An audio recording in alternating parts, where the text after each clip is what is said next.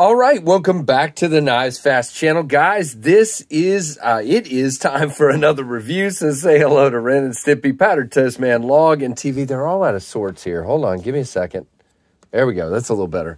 And let's get started on the KnivesFAST channel. Guys, if you're not subscribed, please consider doing so. The channel is growing, and that doesn't happen without you. Really appreciate each and every one of you. Now, this is a QSP knife. It's a little bit older one, but it's still available. I need to double check that, but yes, it is. And this is the QSP Pangolin Stonewash Blade Green G10. And this comes by way of David, who is QSP USA, David from Blade Banter, and David is QSP USA, and he's also in charge of the Apex Pass-Around group. And he sent these out to a bunch of reviewers, had some stock, and I was very happy to be able to check this out because it's a big boy. So get really excited when I see larger knives made more for folks with larger hands instead of tiny little knives like seem to be popular right now. But whatever. You do have full-on steel liners, and these liners do sit flush pretty much with the G10. And I keep trying. No, they're flush. You do have a contoured G10 scale with some really cool looking milling. And I love the way the G10 looks with the chamfering that they've done because it causes that graining that you guys know I love. And they've just put chamfering in all the right places. Now, typically I don't much care for knives that force me to put my hands in a certain configuration. We'll talk more about that in a minute. Let's just say it's good on this one. Now, it is a fairly deep carry. There's a little bit sticking out of the pocket. It is not reversible to the left side, so it's right hand tip up only. It is a little bit taller knife, but you can still get your hand in here. No problem. Very, I mean, it doesn't carry that big. It's just not. You do have D2 steel, of course, and it's on the flipper tab there. Really, there's no jimping on the flipper tab. We'll talk more about that. There's your stop pin, and internals is running on bearings. You do have very thick jimping here for those of you crazy jimping folks, and you can see some scalloping on the steel lock bar there. Very cool. Let's give it a flip. There you go. You do have a really cool drop point blade with this awesome swedging up top and a thumb ramp. And guys, I love ergonomically this knife. My hands fit it well. It feels very nice. You got a thumb ramp here and you are locked in. There is nowhere to choke up, but it does have a sharpening choil and a really nice stonewash on this blade. Now, you do have a big honking QSP on the blade there. You know, not a big deal. If it was me, I would have preferred it up here, but, you know, it's all right. Love the downturn and the fact that the tip is lower. This would be a great skinner for those of you that are hunters out there. You do have good access to the lock bar. You have some scalloping. It doesn't hurt my fingers. It's pretty good. Now, this snaps open really well with the flipper. That is the only opening method. I've tried to get it where I can middle finger flick it using the blade grind, but I can't. Very stout detent. Flicks open really well. You do have to get it past the detent, and then it is a shaker. It is not a dropper. Fine with me. It is a little off to, hold on, I'm gonna check this off camera. Yeah, a little off to the clip side. Not bad. You do have barrel spacers, decent open construction here. And you do have weight reduction, milling inside. Not a ton, but some. And really good. Again, lock bar access is good. Let's see here. Lockup is about a 20 to 25.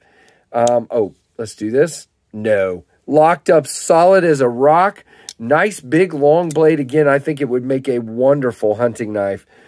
Skinner kind of thing. Let's clear a couple things off here and do ye old comparisons. So number one, you've always got the Ontario Rat 1. And guys, this is Rat 1 territory. It's actually slightly bigger than the Rat 1. And, of course, it's going to be way bigger than the Rat 2.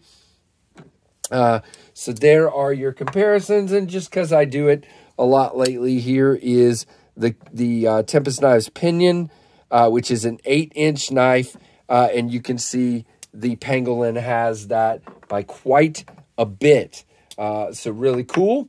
Awesome. So that is your comparisons. Now, I said these were available, and they are at White Mountain Knives, where you can use code KnivesFAST for 10% off. You have black G10 with a D2 steel, of course, and in a stonewash finish. You have the green with the stonewash finish, and you have a beautiful looking black on black. I will leave still black coated blade is what I'm trying to say. I'll leave the link down in the description. Now, these are $46. So with 10% off, you're going to be down below 40 or right at $40. So overall, and of course, why did they do this in centimeters? Really? I wonder if I go to a different color, if it's in inches maybe. Really? Who does centimeters? Okay, well, I'm going to have to, let's try one other thing here. I'm going to go to another website, QSP Pangolin. And by the way, this is not the penguin, it is the pangolin. I am saying that correct. Obviously, it's a different blade shape. All right, here we go. So it's 8.5 overall inches, 4.75-inch blade length. Whoa, that is not right. I think that is 3.75. Man, I'm just having trouble giving you guys good data on this knife here, but we're going to, I do not believe this to be a 4.7, no, 3.75. That's what I thought. 4.75-inch blade. Excuse me, I said it again.